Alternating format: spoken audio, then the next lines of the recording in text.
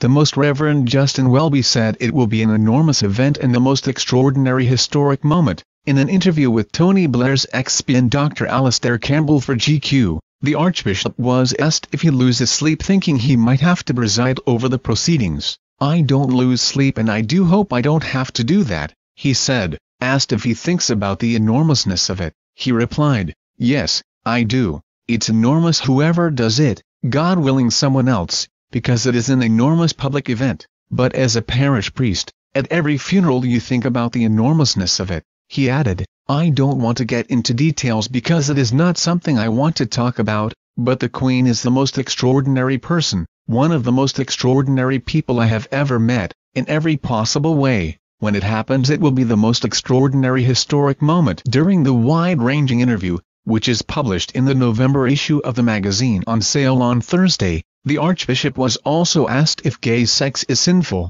He replied, "Do you know, we have done religion, we have done politics, why am I surprised we are on to gay sex?" The Archbishop added, "You know very well that is a question I can't give a straight answer to. Sorry, badly phrased there, I should have thought that one through." Pressed on why, he said, "Because I don't do blanket condemnation and I haven't got a good answer to the question. I'll be really honest about that. I know I haven't got a good answer to the question. Inherently, within myself, the things that seem to me to be absolutely central are around faithfulness, stability of relationships and loving relationships.